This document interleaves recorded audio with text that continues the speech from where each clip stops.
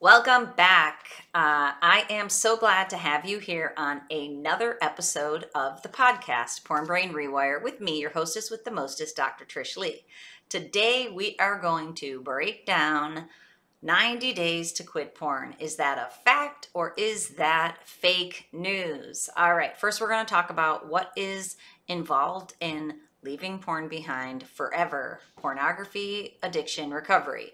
Number two, we're going to talk about what happens in your brain on your porn brain rewire. And lastly, number three, we are going to talk about 90 days. Is that real or is that just a false assumption? So let's dig in without further ado.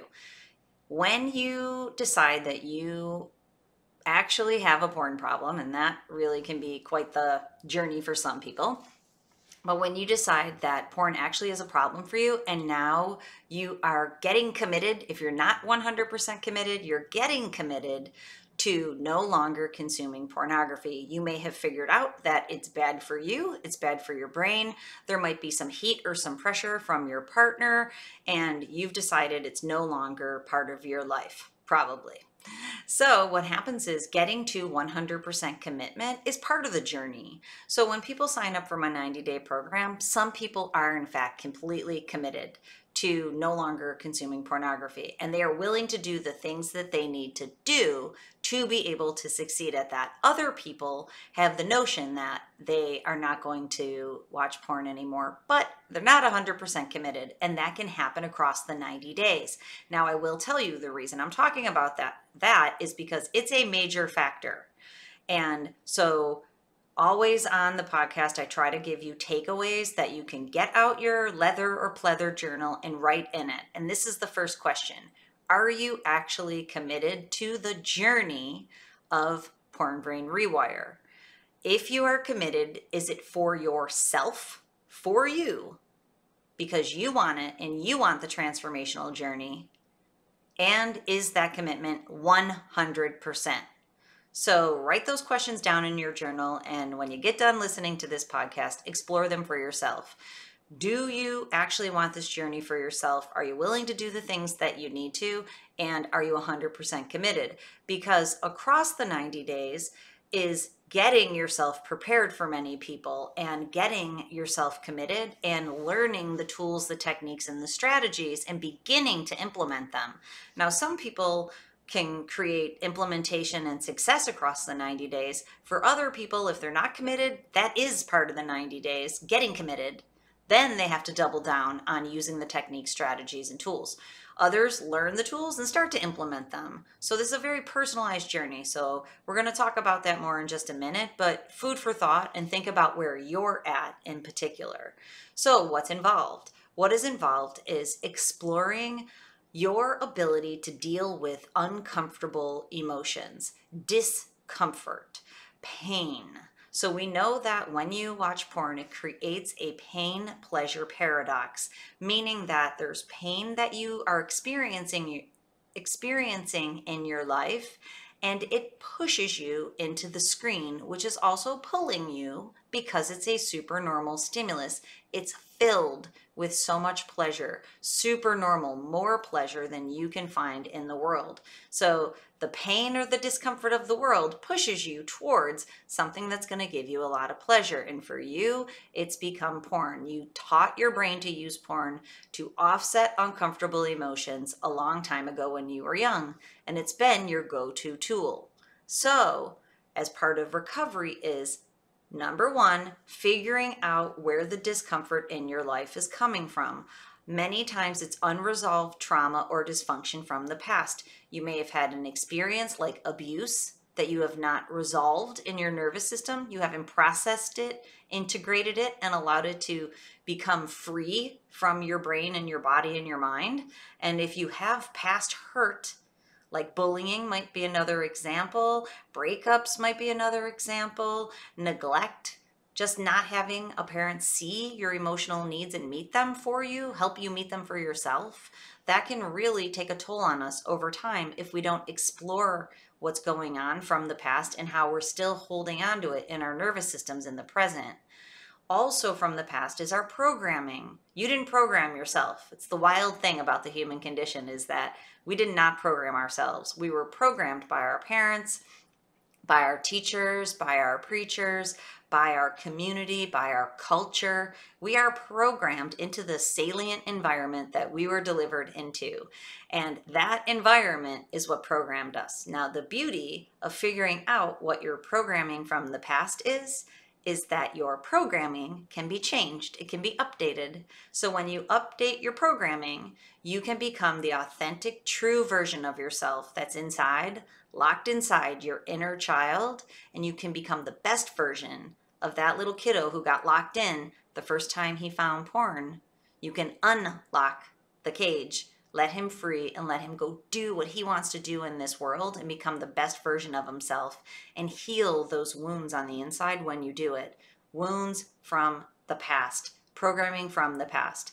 That is one of the first things that needs to be explored and resolved. And there's techniques and strategies that you can use to do that. It's super powerful. That's one of the first modules in my 90-day program.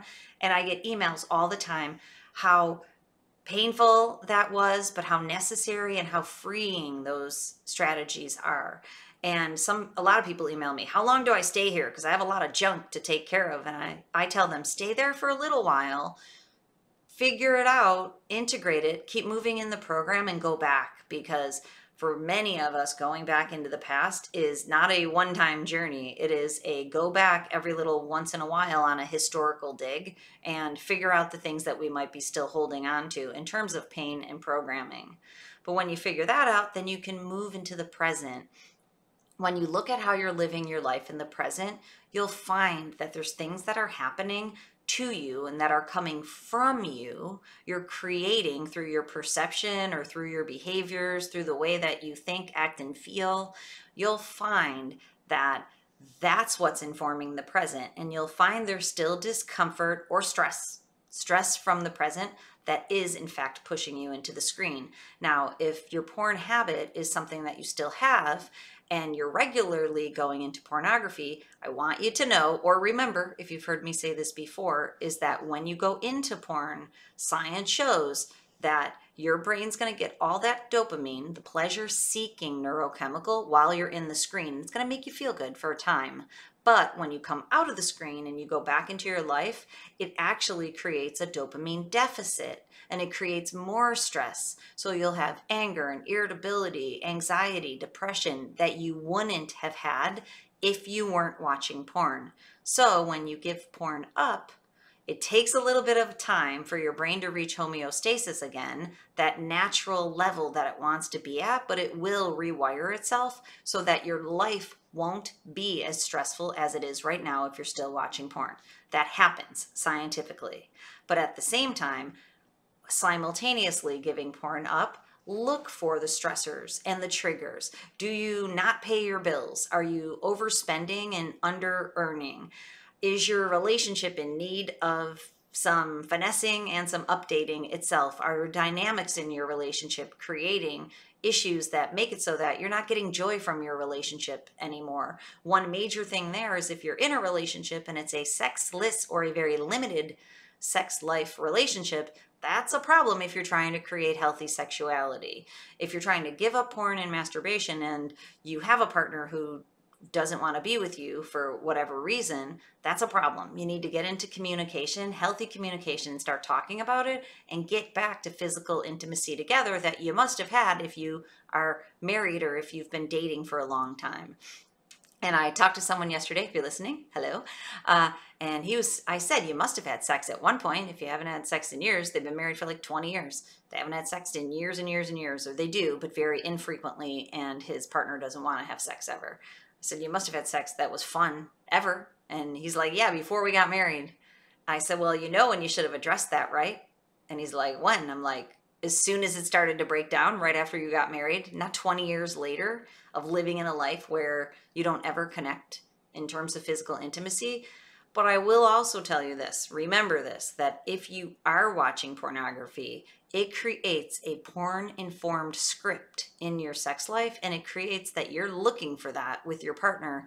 And we know, again, from science, but it doesn't take a rocket scientist to figure it out is that many partners don't want to be part of a porn-informed sex life. So in your journal, break out that leather journal again and jot down some thoughts about the sex life that you have with your partner. If your partner's not that into it, and figure out if it is a porn-informed sex life where you're trying to do acts that you see in porn.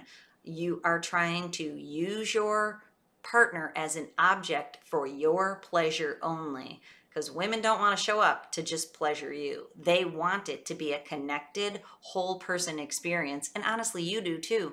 If you weren't watching porn, we know from science that men want fidelity, men want connection, men want intimacy in their physical relationship. They just lose sight of that, men and women, if they're consuming pornography, because it creates objectified sex, porn-informed sex, as I'm calling it here. So in your journal, figure out what you got going on in your sex life and what you want, what's healthy. This isn't a matter of right or wrong. It's a matter of healthy for you, unhealthy for you. And if you're trying to leave porn behind, you also need to leave behind some of those porn-informed scripts and fantasy. But we'll talk about that at a different day. Okay, so that's the present. In the present, figure out what the stressors are. You want to find a new healthy way to offset stress and boredom.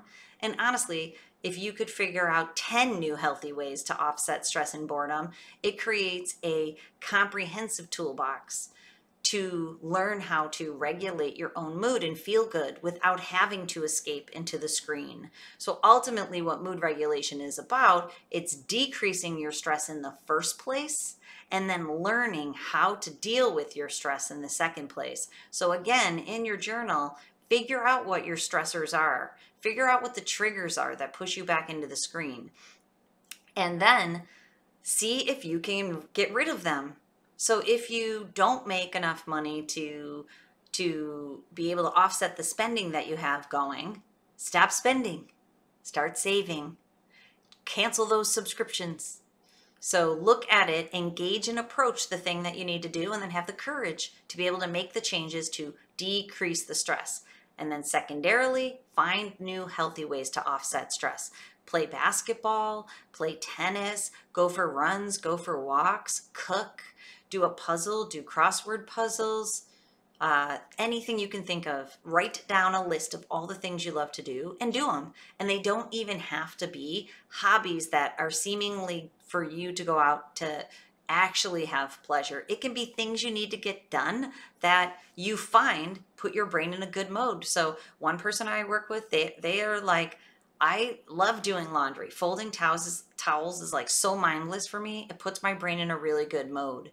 And I'm like, go fold some towels in the middle of your day so that your brain can come down and you can recover. Or if you get into conflict with somebody, do some laundry and chill out that way. Bring your brain down. It needs to get done. And if you find it soothing. And for me, that's kind of cooking. You know, I use my brain all day long and I have to cook because I have a million kids. So I have taught myself to enjoy it and be able to go into the kitchen, put some tunes on, cook dinner, and it's very relaxing. And honestly, my husband does all of our laundry. So when he's doing our laundry, I'm cooking and things get done, but we're both kind of chilling too.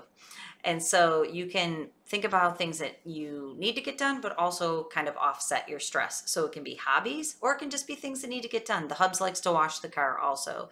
Not a fan. That would not put my brain in a great mode. Some people I know like to play pool. Some people like to knit. Think about the things that you like to do to offset stress. Okay, that's the present. Then third, what you need to do is to set eyes on the future. So many people don't have goals. So in your journal again, think about in 2 years from now, what would you like your life to look like? If you're not using porn anymore, there's going to be holes in your life and your schedule that need to be filled. What are you going to fill it with? Are you going to fill it with those hobbies, with those things that need to get done? Are you going to get more work done? Are you going to change your job and get a new job and work on something that you care about? Think about 2 years from now, what do you want your life to look like? And then set some goals. You can set goals in your work, goals in your relationship, goals for a family, goals for finding a partner if you don't have one. finding a way to build intimacy and connection with more people, just hanging out with friends more, creating more of a network, which will lead you to finding a healthy partner, creating financial goals, being able to create artistic or creative goals. Think about what you want to be doing in 2 years. It's like GPS. You have to get intentional about where you're going. You know where you've been and you know what you don't want to be doing, but set your sights on what you want to create in your future. And when you do it and you set the intention, you'll be able to lead yourself towards that. And here's another tip is each goal that you set, and I recommend only setting 3 so you don't lose the forest for the trees. Pick 3 important goals and 3 things that would be life-changing for you in 2 years, and find the feeling for each one of those goals. So if you want to make more money, it's because you want financial peace. You want peace in your heart and your mind, and you can sleep at night not having to worry about how you're going to pay tomorrow's bills. And there's a lot to be said about that. If you want to buy a home, for me, it was important to get the home that I live in because it's perfect for my family and it has spaces, and I wanted to create comfort. And I wanted to be able to have hospitality and have people that I love and enjoy to be able to come over and share that hospitality with us. Comfort and hospitality is why I wanted the home that we have. Think of the feelings that you want that go along with that. Okay, let's segue to number 2. Number 2 is when you go through the past, the present, and the future, what is happening in your brain? So when you dip back into the past to resolve trauma and dysfunction, you literally are unwiring the porn brain pattern that is pushing you into the screen.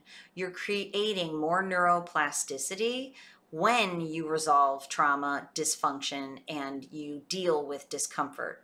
You get rid of the neurorigidity that trauma can lock your brain pattern in. When you do that, you create more neuroplasticity and you literally raise the electromagnetic energy field of your brain and your body. You become a new version of yourself, one that's more pliable and moldable and changeable and improvable is the most important part. So now, when you spend time dipping into the past and learning the strategies, learning how your brain works and learning how to integrate and process your experiences to move through you, you are literally changing your cells and the function of your brain. So now in the present, you can use the tools, the strategies, the techniques. You can use brain training with the Muse headband to improve your brain performance pattern, which improves your mind, your thinking, and your body and your emotional maturity. You're able to feel. You can feel the pain, not die, and move towards it and resolve the discomfort by creating comfort in your life, not by escaping the discomfort. That's what you taught yourself to do in the past. You're going to retrain yourself in the present to approach and engage and take care of the things that need to be taken care of so you can feel great. And it creates dignity and integrity, the opposite of guilt and shame, which is what porn consumption creates. You're going to become a new version of yourself. And then guess what happens? It's easier to hardwire your brain into the future to be able to chase down the goals that you just set for yourself. So we're going to unwire, rewire your brain through brain training, through being able to feel your feelings and approach and engage, being able to think and act in new ways. That's what we're going to do. Unwire and then rewire. And once your brain is rewired, you're going to hardwire in that new optimal brain pattern of calm focus so you can move into the future and rock out your goals to create your best authentic life. And you're going to feel so confident and so great it won't matter what anybody else says about it because you will be you. It's such a beautiful thing. Okay, so let's move on to number 3, 90 days. Does it actually take 90 days? I would say yes. I would say, and I know people contend the opposite, I would say that you're not going to be done with this thing in 90 days. Most people are not, but you are going to be well on your way if you are committed for yourself and you're willing to do the things by yourself, for yourself, which ultimately helps improve the quality of your relationships with everybody in your life, but you're doing it for you. Because when it gets tricky, you have to be able to do it for you, not for anybody else. You're committed to that. If you're committed to that, you're going to learn the tools and the strategies. You're going to learn defense. Defense is how not to go into the screen. And if you've been going to the screen frequently, consistently, and especially with any level of intensity, you need to double down on the tools, techniques, and strategies to offset withdrawal symptoms. Withdrawal can be nasty for a lot of people, but a lot of people say to me who are doing all these techniques and strategies are like, when am I going to feel withdrawal? And I'm like, you're not. You would have already felt it, my friend. But you were using everything and doing everything, all the right stuff to help improve your brain pattern from the beginning. So your brain has unwired and rewired itself very quickly. So then there's no withdrawal symptoms. The longer you linger around unwiring and rewiring, that's why you suffer from withdrawal. The more you use the techniques and tools and strategies, that's why a program is so important. Because if you're just trying to figure it out by yourself, you're going to spend a long time in this up, down, back, forth, ebb, flow mode. And you can become demotivated and think it's not going to work for you. It's just because you don't have the tools and the support. That's what science shows. You have the right tools, the right support, you can move through this thing, and you can be very well on your way by 90 days. So 90 days, the beautiful thing about that number is that when people are in it, they realize 90 days later, they are setting the foundation for the lifestyle that they've always wanted that will keep them out of porn. So then you protect the foundation after that, and you learn to realize when your foundation's beginning to crumble. If you do that, you can keep the foundation strong for the rest of your life, but you're beginning to do that within the 90 days, and some people do accomplish it within the 90 days. The 90 days is the bar to set the foundation. So it might take you 100 days. It might take you 2 years to set the foundation. And once you get the foundation set, urges and cravings go down and go away. You have a lifestyle that supports dopamine from your world, not from the screen. And you have all the tools in place to reduce and offset stress. So you got it. You got it all covered for the rest of your life. And if a massive stressor comes and you feel a twinge that you need to go into the screen to offset all the stress of a massive stressor, you won't, because you've got the foundation and you'll go back to it. That's how the 90 days works. So I would say that it's true. It's not fake news, but it may not be the end all, be all for every single person.